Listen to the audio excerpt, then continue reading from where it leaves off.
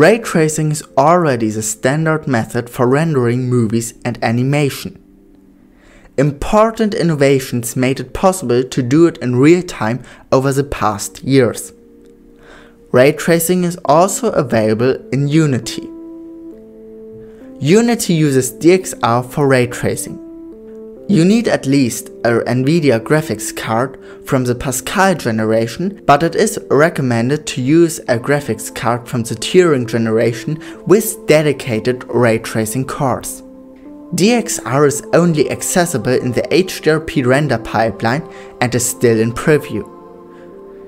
To use ray tracing, you have to start an HDRP project or create a new one. Then click in the render pipeline wizard, add HDRP and DXR on Fix All. After some time and an editor reload, DXR is active.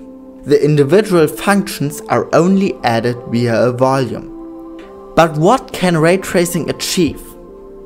Ambient Occlusion has a ray tracing option. It creates better shading in the dark areas of the scene than the standard SAAO. Shadows and contact shadows have a ray tracing option too. It improves the overall presentation of them in relation to the light source and their distance. Recursive rendering is a different name for ray traced reflections. They create sharp and dynamic reflections in your scene.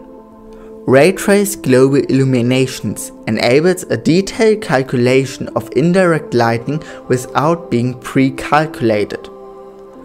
All of these functions can become very computational intensive. A loss in the frame rate must be taken into account.